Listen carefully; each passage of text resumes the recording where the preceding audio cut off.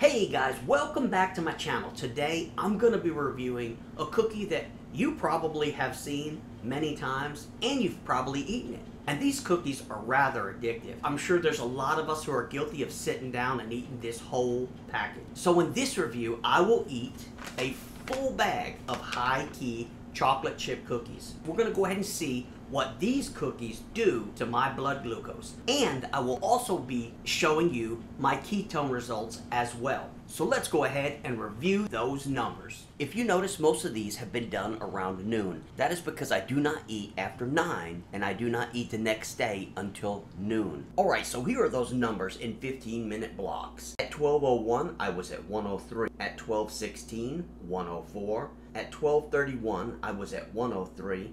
At 12:46, I was at 100. At 1:01, I was at 101. At 1:16, I was measuring 102. At 1:31, I was at 102. And then fast forward, 30 minutes later, I was at 100 at 156. Unfortunately, I snapped a photo instead of a video, but as you can see, I started at 17, and 2 hours later, I was at 16. This review gets a definite thumbs up from me. If you like this, go ahead and check out some of my other reviews or my cooking videos. And as always, thanks again, and I'll see you in the next video.